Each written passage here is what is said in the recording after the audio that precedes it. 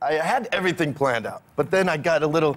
I wanted Coco, and we had a new son named Charlie to be involved because I didn't want Coco to feel left out. So, So cute. And Coco, she's 10, right? She's 10, yeah. Oh my goodness. And you know, it was all planned to do in Aspen because we have a club called Bootsy Bellows up there, and I planned a whole thing, and so I changed the plans at the last minute, and she knew what was going to happen, and I wanted to surprise her. So we went to a restaurant that's right on the water, and all the tables have windows, and you're looking out at the beach. And then there was this couple that were running down the beach taking like wedding pictures. And they're all getting splashed by the waves. And Christina's like, oh my gosh, that's so embarrassing. Everyone watching them. And I'm like, And then I was like, well, I still got to do it. So we went outside, and I was sitting there, and I got on my knee, and she's like, not here, no. I was like, I'm sorry, just take it. So she never actually said yes. She was just like, oh.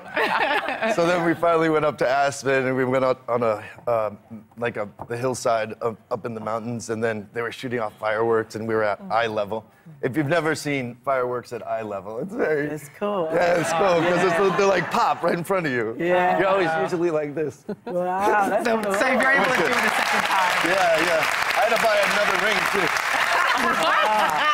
What happened to the last one? No, I gave her the first one, and I had to do another buy one. another one. So she orchestrated that perfectly. Yeah.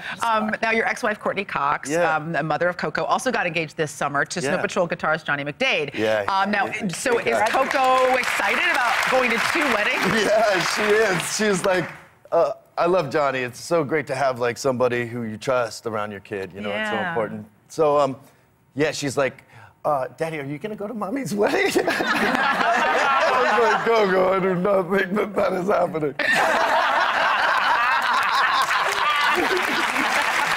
Listen, I'm open. Like, it's awkward.